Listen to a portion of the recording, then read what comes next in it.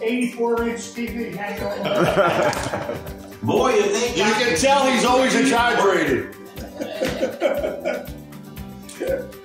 Anyway, so at 10:30 we're going to start with the meeting. I'm not sure how this thing goes. I've been to a lot of them, but I've never been in front of everybody. So, Bob, where you go? I'm right there. Oh yeah, he knows what to do. So, anyway, there were some questions about how many logs were turned in and how many guys actually were on the air, and there was like a disparity between Always is. how many guys turned in their logs and how many guys didn't turn in their logs, and go. As much as we could here, and it seems to be lots of fun. Everybody showed up here.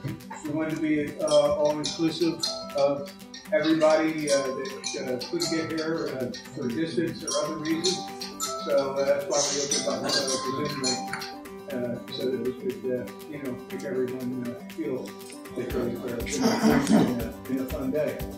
So it's going to be kind of hard to pass the roast beef sandwiches to you guys there. So I have to provide your own. Wasn't that their fault for not coming? That they lose out on the food? Yeah. So that wasn't in the. I didn't put that in. We should have put DoorDash in there. But also we have.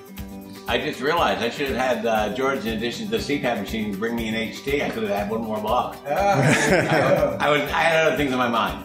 Do you have any words of wisdom for the group here as our leader here? I just see the people right here, and we have a real strong group. Good. Okay, very good.